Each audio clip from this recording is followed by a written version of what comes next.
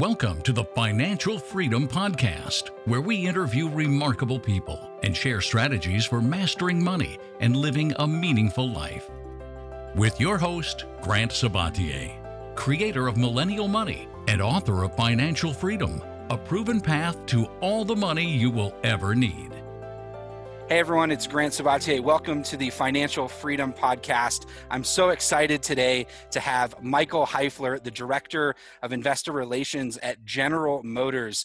This guy is big time, and I'm so excited to dive into this conversation. I haven't talked a lot about individual stock investing on the podcast, but as you know, I do invest in individual equities. Over 80% of my net worth since 2010 has been through growth in individual stocks, and I'm a buy and hold investor. I'm investing for the long term. And so as we shift into this increasingly sustainable investing topic in this world, I wanted to chat with someone from General Motors because there's just so much exciting stuff happening there with the electronic vehicle space. Really kind of came out of left field for me, honestly, Michael. Everyone talks about Tesla, and here we hear that GM is planning to invest over $27 billion into the electronic vehicle market, and wanted to chat with you about this. So welcome to the show. Thanks for having me, Grant. It's great to be with you. So from recent press releases, I learned that GM's making a massive push into EVs. Can you share a few of the things that you all are doing? You know, we've been involved in EVs for a number of years. We, back in the 90s, produced one of the first EVs, the EV1. And we followed that up with our Bolt with a V for victory, and our Bolt. And, you know, I'm on my second Bolt. I'm an EV enthusiast. I've been driving these vehicles since 2012. And I've got a reservation in for our new Hummer EV. And I can tell you, you know, as a consumer and somebody who has a passion for transportation and vehicles, EVs are wonderful to drive. They're just a pleasure. They're quiet. They have instant torque. So, you know, it's almost like you think the car to go where you want it to go. They have low center of gravity and they handle really well. And it's a beautiful thing to wake up in the morning where you can charge your vehicle overnight in your driveway or your garage.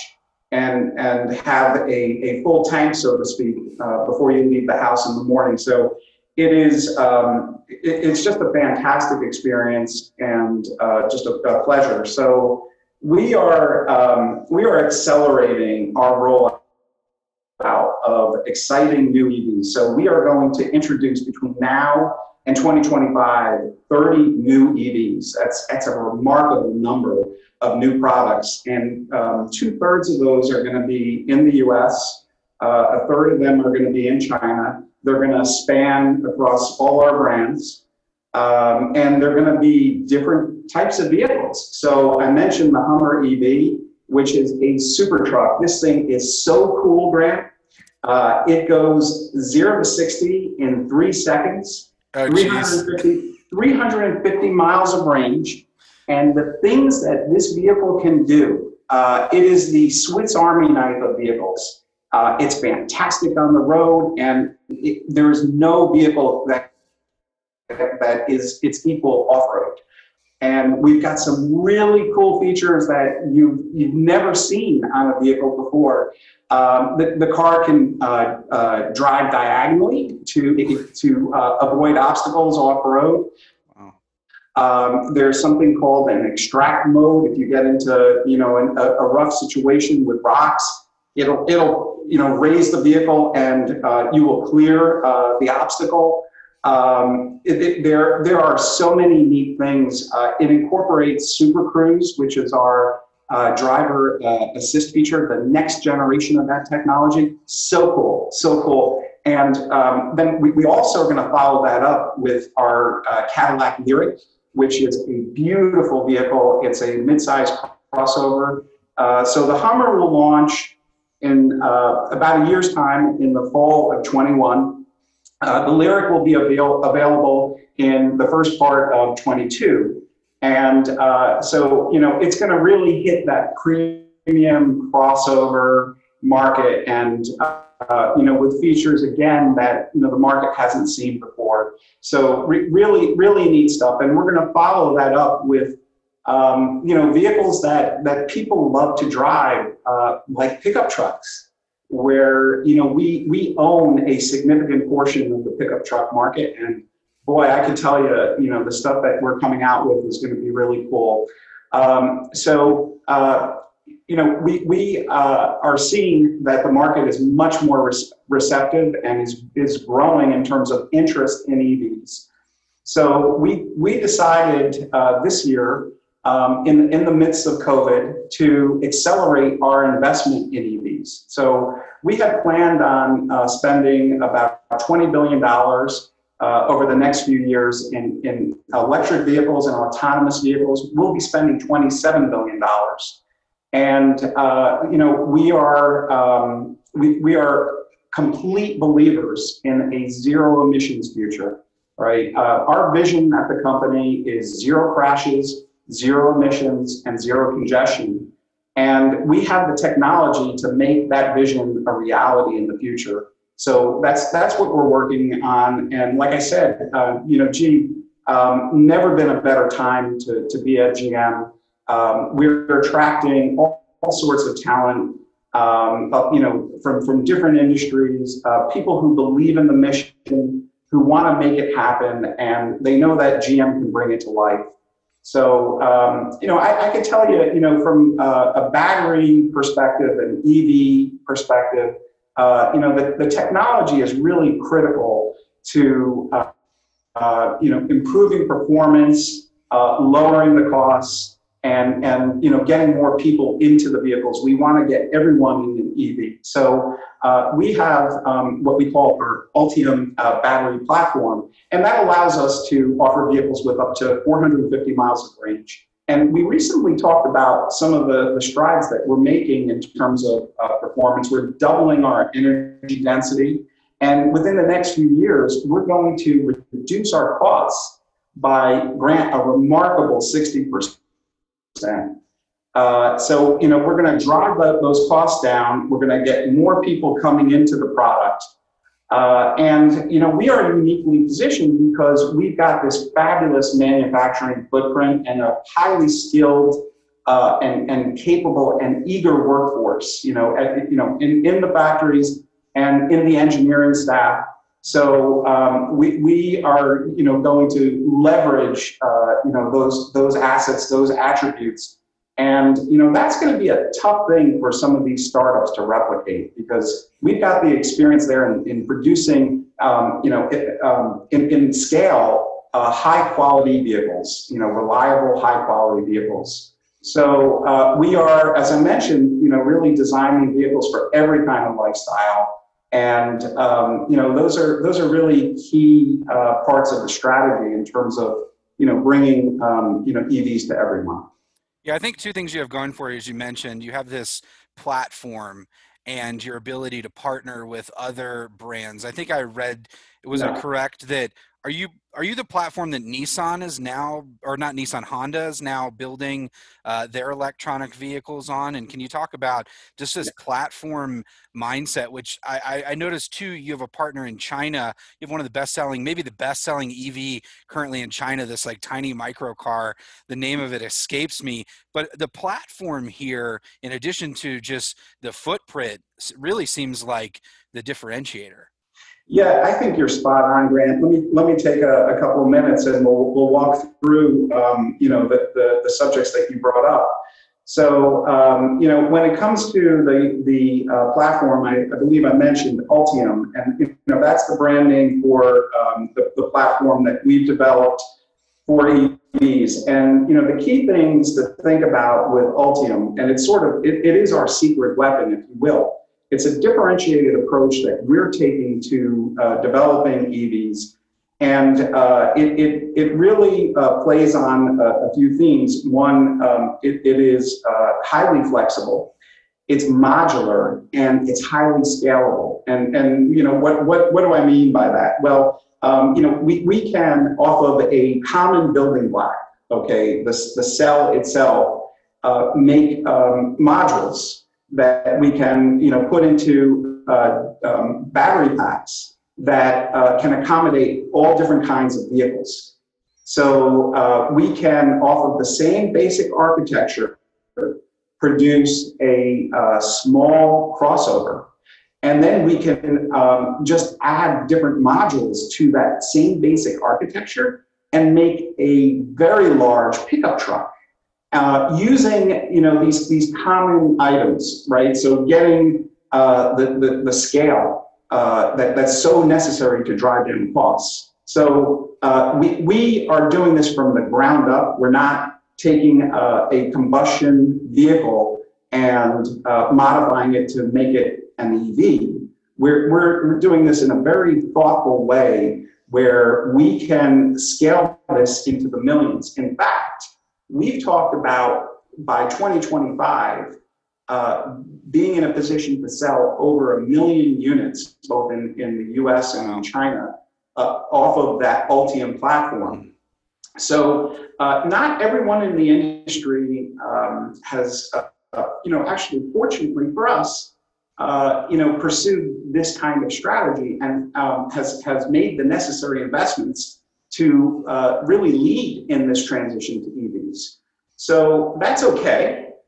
We see that as an opportunity, and we are very willing to partner with others who are like-minded, where we can, potentially license this technology, create an additional revenue stream for our company, our shareholders, and really bring the EVs to a broader population and really fulfill our mission. So you mentioned Honda. Honda has been a great partner to GM. We've been working with Honda for some time on all different technologies, and Honda is a really well-known engineering firm. I mean, their prowess in engineering is renowned. And our engineers and their engineers work really well together. And we've been collaborating with them on technologies like fuel cells. We have an autonomous vehicle business called Cruise, and we've been working with Honda on what we call the Cruise Origin, which is a shared autonomous vehicle, which is so cool, Grant, and would love to get you a picture of that and get you into one of those vehicles in the future. But that's another element of our investment story. But Honda has been right there with us. So we are working with Honda on 2 of their popular vehicles that they sell in North America. We're actually going to be collaborating with them and actually producing those vehicles for them. What's interesting about this is traditionally, investors like smaller upstart companies because they see more upside. When you read any competitive strategy book, the idea is how do you create your moat and your blue ocean and move quickly and adapt. And you see a lot of these younger companies trying to do so many things at once. But what I hear from you, and I actually hadn't thought about until this conversation, is your scale is actually your asset here. You're not like a million-pound ship that slowly has to turn in the night. You're making changes, it sounds like, across your entire organization, and that your breadth and depth is actually the asset here because it's going to allow you to get into more markets faster, build the technology faster, attract the talent faster. Can you talk about how your size is an asset in this case? Yeah, I want to get into that, and I want to touch on something that you mentioned before in terms of the startups. One of the things that is different at GM these days is speed. I think we all realize that startups have, advantages of speed.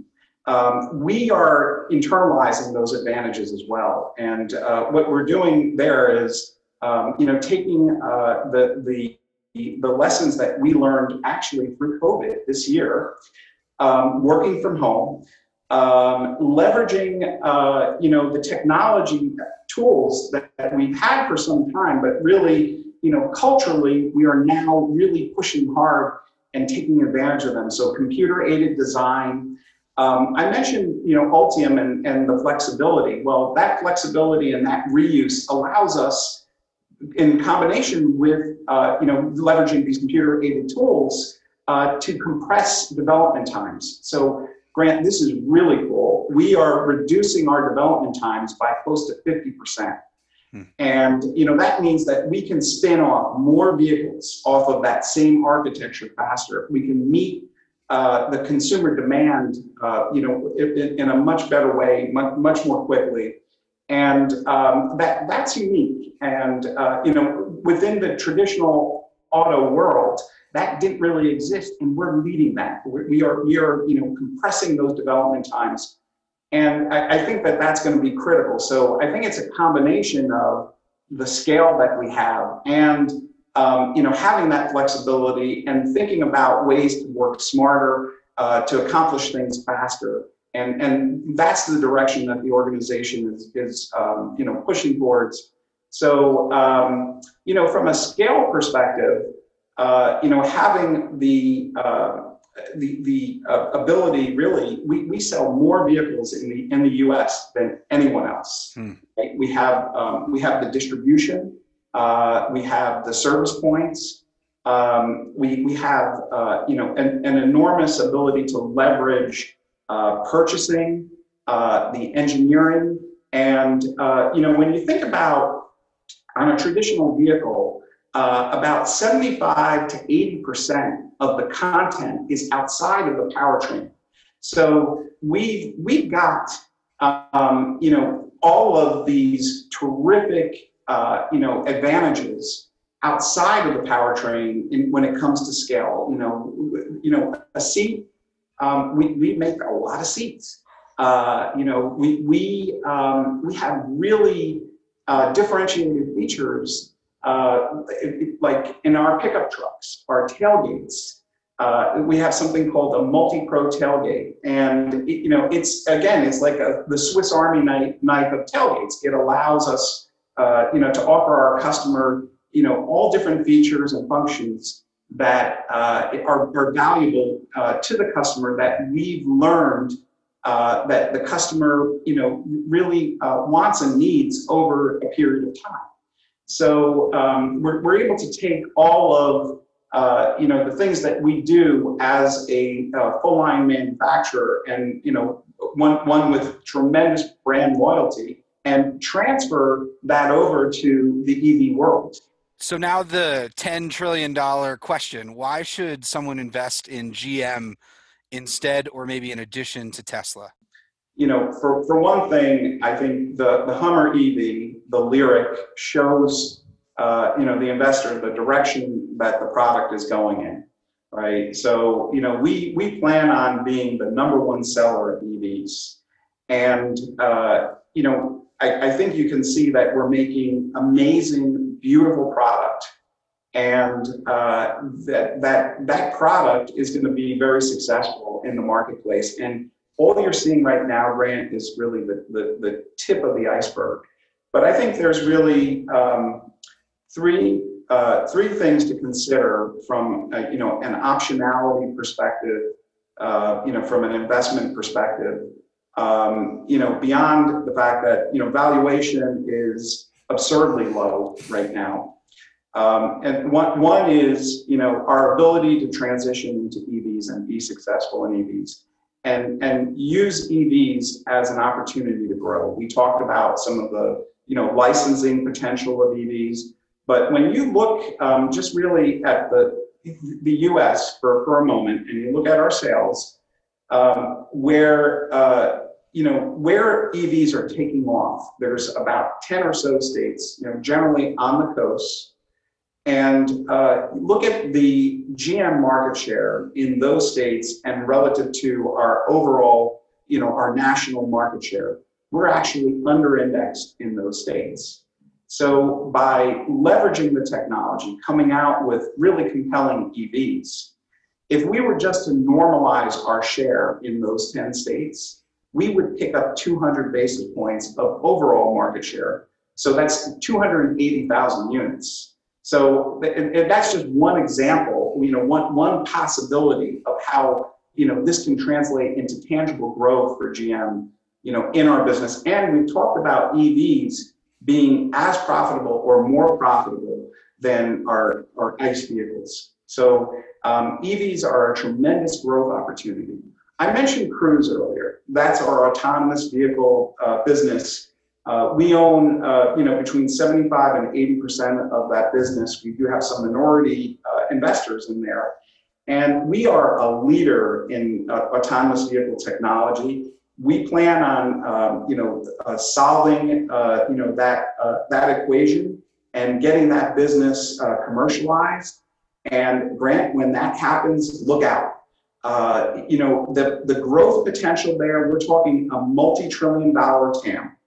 And that business could easily eclipse our business today, which is somewhere around 150 billion revenue business. So that's the type of growth potential that we see in autonomous. And the third thing I would point you to is connectivity and software. So we've been hiring thousands of software engineers. We've been attracting tremendous software talent.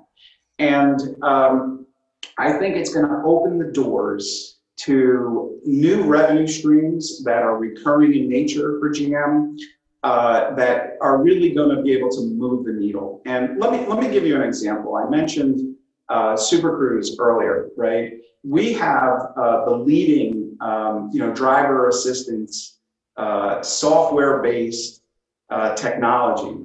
It's been rated by third parties, and we've come out ahead.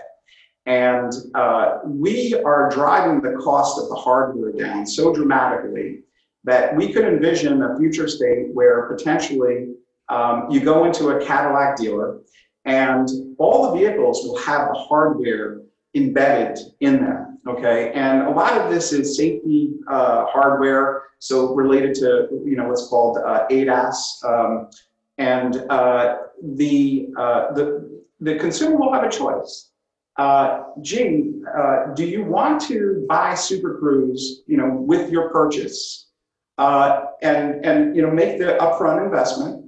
And this is an amazing product. In fact, it's on our CT6 sedans today, but it will be rolled out to over 20 new products in the next 2 or 3 years.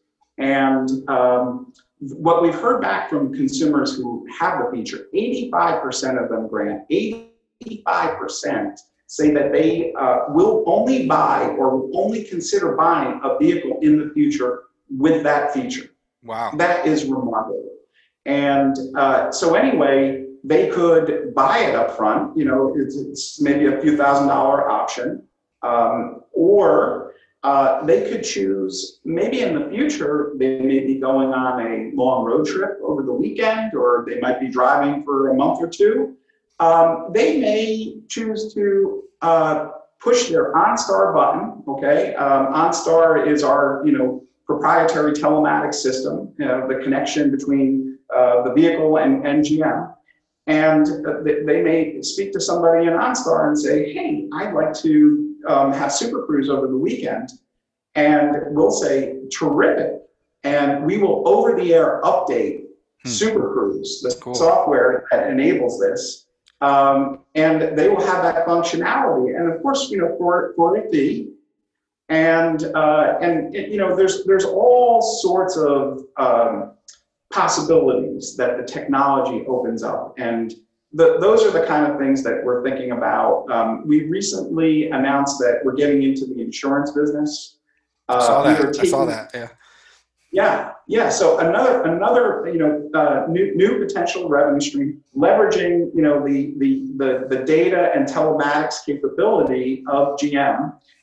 Doing it in a very respectful way with our consumers, with consent, but doing it in a way where we can really price this more effectively, and because we can see what's going on with the vehicle in terms of driving patterns and behaviors, and we can price the risk better. So it's these kind of things that get me so excited. I wake up in the morning every day. And I feel so grateful to be part of this, because not only is it a tremendous opportunity for our investors, but we're doing the right things by our customers and society overall. Yeah, you've said so much there. I actually really appreciate this conversation because you've articulated really a business strategy at its core. And I think the insurance business is a no-brainer for you. I think that's going to be immensely profitable, and you're going to be able to pass that savings on to consumers as well. I love the insurance business from an investment standpoint. I want to ask about sort of your core market. You mentioned Tesla is kind of on the coast. Who is the typical GM driver, and are you getting younger Americans into GMs as well? Yeah, great question. So, we offer a wide range of vehicles, as you pointed out, Grant. So we've got a lot of folks who, are, even like early on in their careers and their life. And, they may be buying, sort of an entry level crossover from us. Crossovers have gained in popularity, over sedans, as you probably know, in recent years, and that trend just continues to accelerate. We bring people into our brands, offering a wide range of options in terms of affordability, as they get to know the company, we and benefit from the use of our products.